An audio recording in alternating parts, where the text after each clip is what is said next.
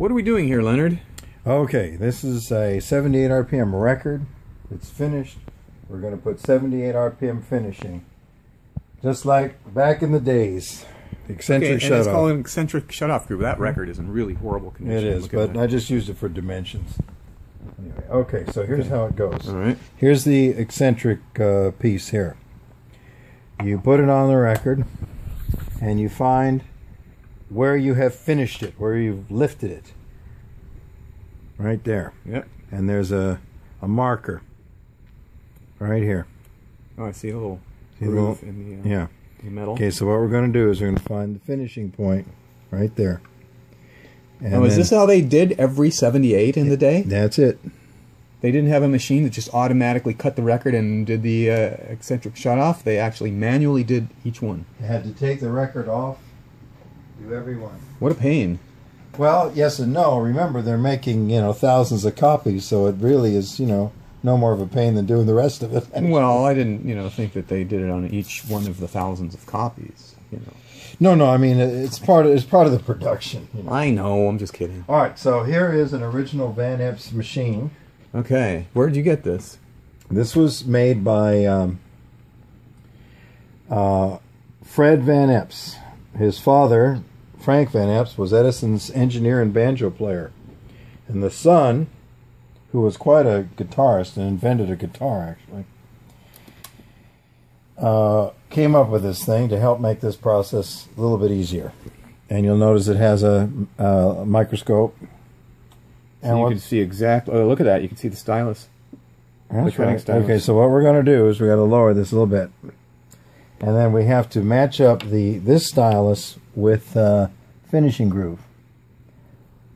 So I got to turn this till it comes up. Okay, so right now the stylus needs to be moved a little bit.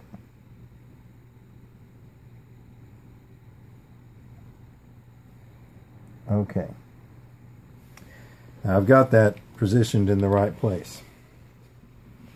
So here's what we do. We're going to go to 33 1/3 actually, just to do the finishing groove. And we'll lower it just for the finishing, and then lift it. And then we'll inspect it and make sure that it's correct. Get this thing out of the way. By the way, we are at HRS, History of Recorded Sound, in Culver City, California. New home of Western Electric. You've taken over Well, we're all the Western Electric. Western Electrics. We're the record division. Westrex. Yeah, Westrex. Absolutely. Let me get a 3-inch label. When did Westrex open its doors? Well, Western Electric was they were in. The government broke them up because of monopolies. They were in the film business, the phone business, the record business.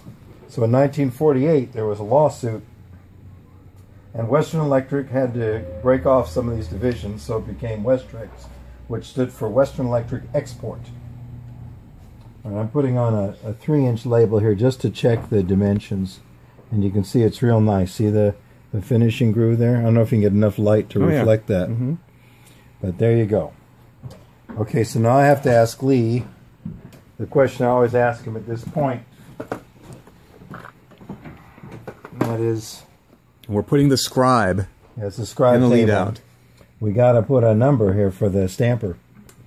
Does you know what that is? Yes. Okay. Well, I'm making it very simple. All right. It would be D for Dionysus. You're making this up. All right. 7801. Well, it is the first 78 I've ever pressed on Dionysus. So it's D 7801. 7801A. A. This is the A side. All right. Okay.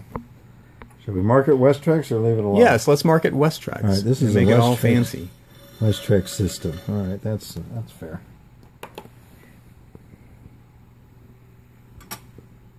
And this is certainly high fidelity 78. They'll love that. Okay, let's focus. And it'll actually play coin operated if it had to. Oh, it will. Yeah. It's cut deep enough to do it.